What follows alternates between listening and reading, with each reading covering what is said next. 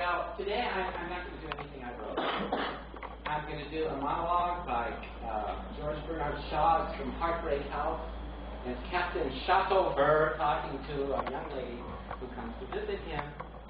He's in bed.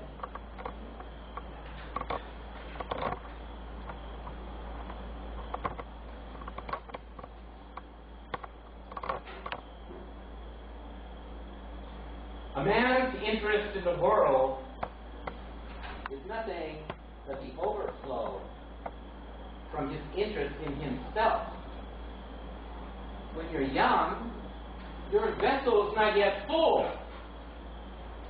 So you can only be concerned with your own affairs. Well, when you grow up, your vessel overflows. And you're a politician, a philosopher, or an adventurer or explorer.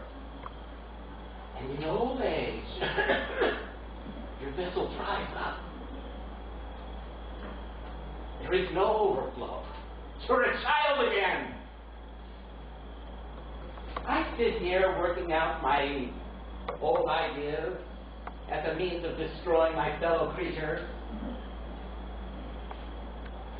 I watch my daughters and their men living foolish lives of romance, sentiment, and snobbery. And I see you, the younger generation, turning from romance, sentiment, and snobbery for money, comfort, and hard common sense. You want to marry